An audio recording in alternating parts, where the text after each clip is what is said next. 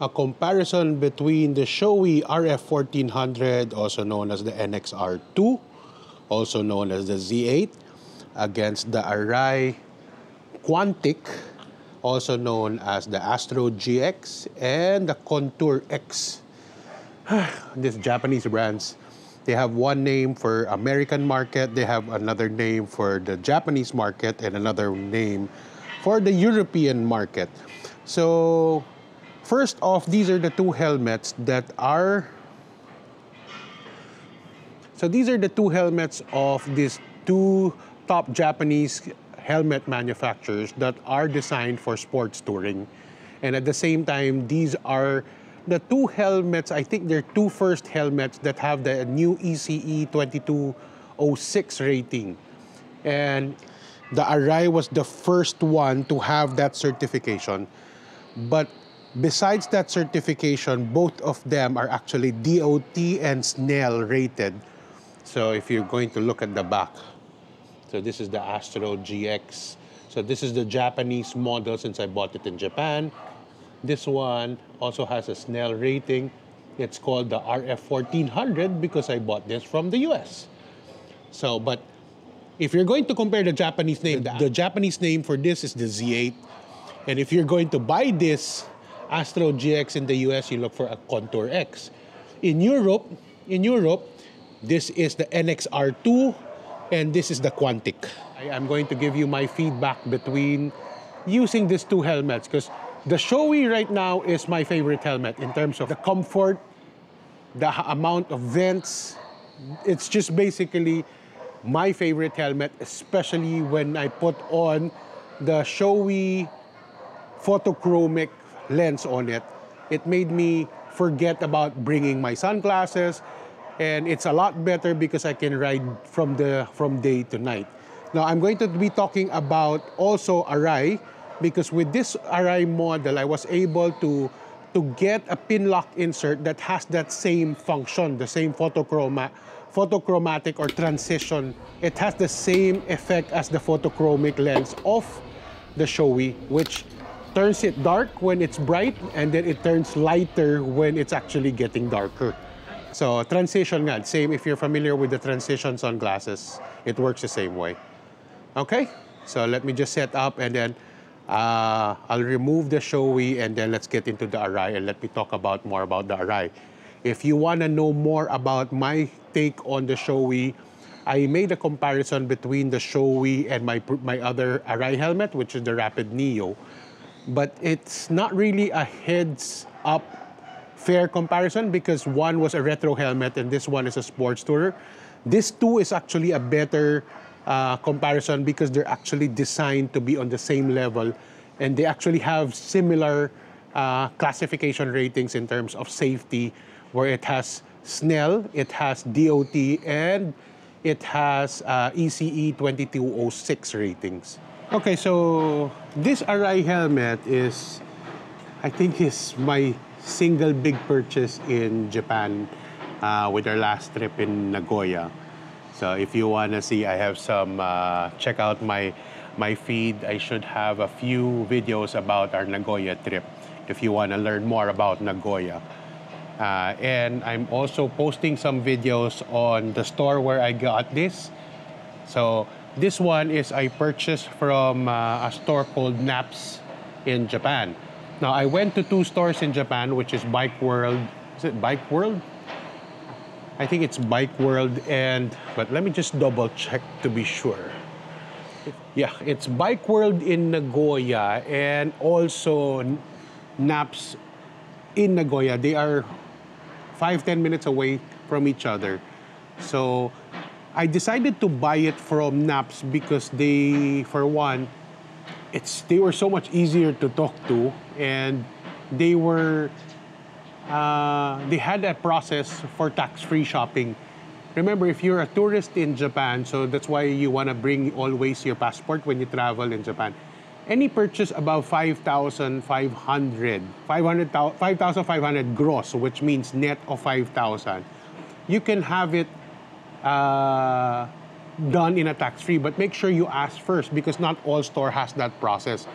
yung isang store na pinuntahan ko, Bike World, did have the tax-free option. So whatever is the price, that's how much you pay.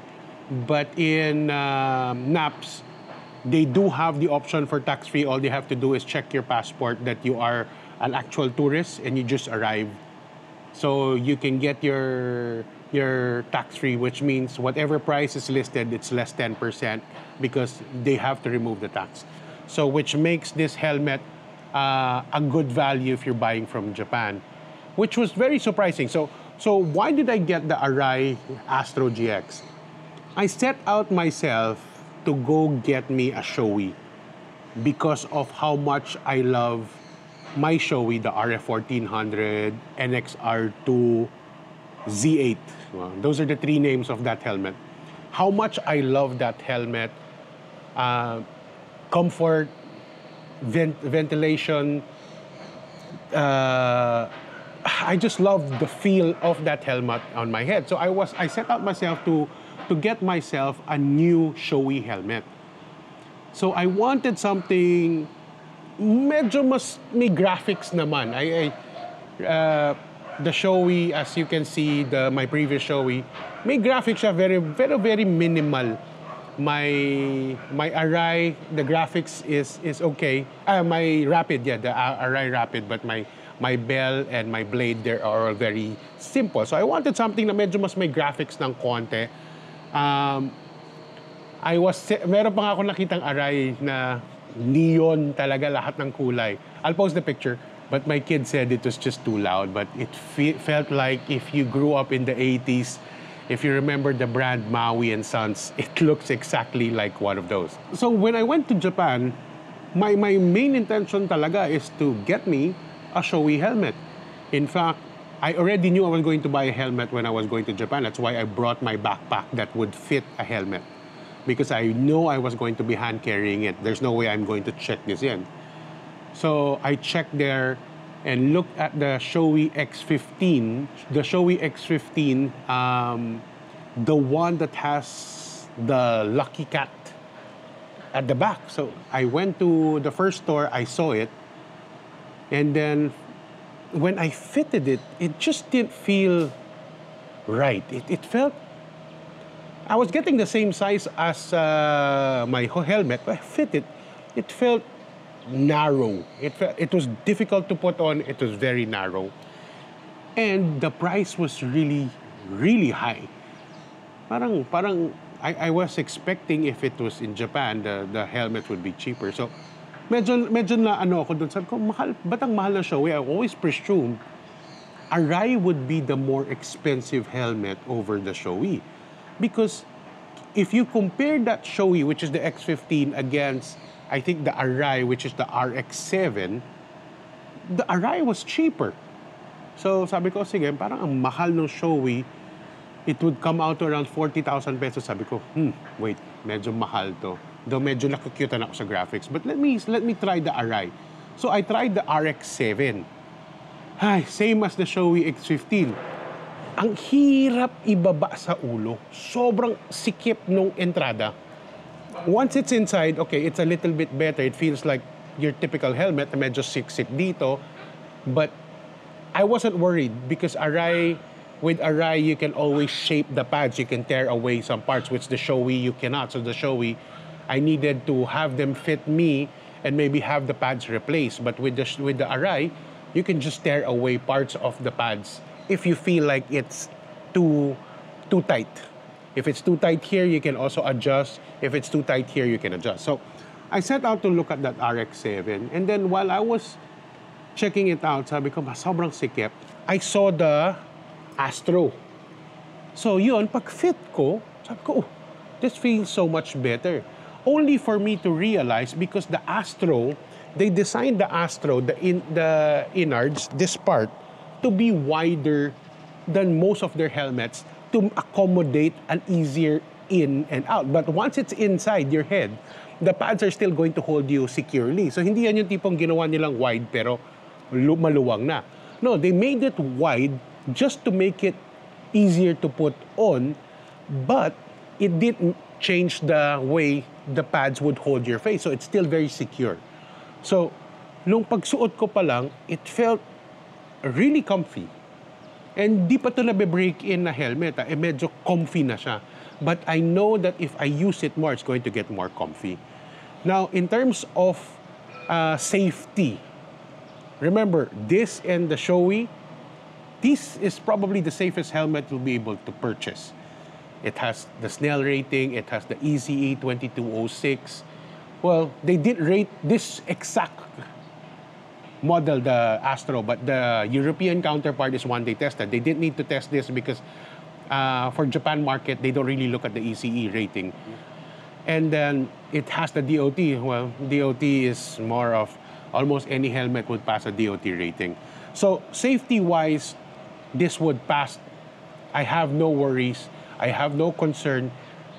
Arai is the safest helmet you'll be able to buy because Arai will put anything and everything below safety.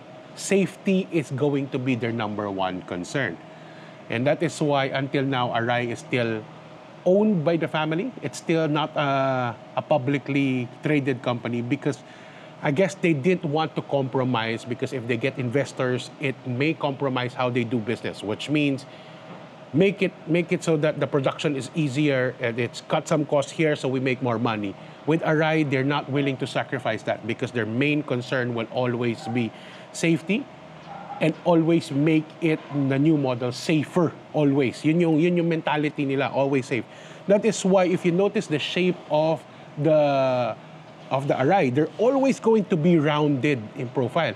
Yung Shoei, makikita mo mas mahaba siya, mas parang aerodynamic. They always want rounded so that daw, if you're going to slide, it will glance off better, yung shape niya. And the shape that is round is always going to be safer.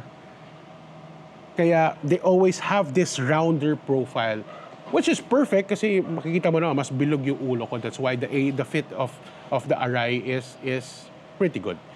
Now, if I'm going to compare the fit of this to the Shoei, or even this Arai to my Rapid, it feels like the Rapid Neo is a little bit more rounded. This one is just a little bit more narrow here. But I'm still going to give it a few more uses to see if the paddings are going to mold it better or going to break in better. Kasi ngayon may parang hot spot na pressure there. I'm feeling some pressure here on the side. Not too painful, but definitely there's some pressure that I'm feeling. So I have an option to remove some padding on this side para mas hindi siya ganun ka-narrow. Or, like I said, I'm going to give it a few more tries and hopefully it will break in. Ganun din sa cheeks, if when I put it on, makikita mo, laki kasi ng cheeks ko eh. It has a tendency to be a little bit pressed here na halos makagat ko yung inner. So, ganun din. I'm going to give it a few more try. And if it doesn't break in as well as I want it to be, then I'll just do a tearaway. This is what I did with the Arai na Rapid. My Rapid Neo is after a few weeks, medyo masikip pa rin dito, so I decided to just do a tearaway. Ventilation, the few times that I've used it, ang ganda ng vents nito. Because as you can see here, you have two vents here. This 3D, look, if it's a 3D na Arai na logo, 3D because this is not like yung painted on or a decal on. This one is actually a vent. If you notice here, there's a vent here. This is how you turn it off. This is how you keep it on. So downward position. I seem to see a lot of reviewers online na dito sila nagkakamali. Kala nila, when you pull it up, it's open. When you push it down, it's closed. It's actually reversed. If this is flushed, this is the open position. You have to pull it up to close it. So this one has also the very unique to Arai, which is the brow vents. Yan, nafe-feel ko yung pagpasok ng hangin. Tapos yung sa chin niya, ang laki ng ventilation. And another part, if you look at the back side, you have a switchable exhaust here by the spoiler. Tapos it's a three-way position. So this is fully open. The center is half open, half closed. All the way to the left is fully closed. Tapos meron din siyang dalawang vents here. Tapos, if you notice, meron siyang parang side channels here. Mayroon siyang design may shape siya dito. This is so that it will have a Venturi effect here because of this shape that will pull the hot air, and that's why the ventilation of this helmet is really, really good. So this is probably one of the best helmets na full face that has that really good ventilation. In fact, I think this has better ventilation than the Shoei. Now, as I mentioned earlier, the Shoei, the good thing about the Shoei is Shoei actually sells a shield that has photochromic na function, which means it's a transition lens that it will go dark when it's really bright outside, or when it's dark, it gets bright, or meaning there's no tint. So the tint adjusts, depends on the outdoor light or the amount of UV. Arai doesn't make one of those. Arai makes either a tinted one or the Pro Shield that I have on the Rapid, yung na-flip up na visor. Arai will never put a drop-down visor. Yun dito, which most of the helmets now have, because they're never going to do that because that will compromise safety. Just remember, Arai is, I don't care if there's no function like that. I don't care if my competitors has it, as long as I'm not gonna compromise the safety, and that's still my #1 priority. So if you're going to see, this is where you put on the inserts on the inside, the pin lock insert. That's the anti-fog insert. Now, it does work. It does work. It does get dark, but not that dark.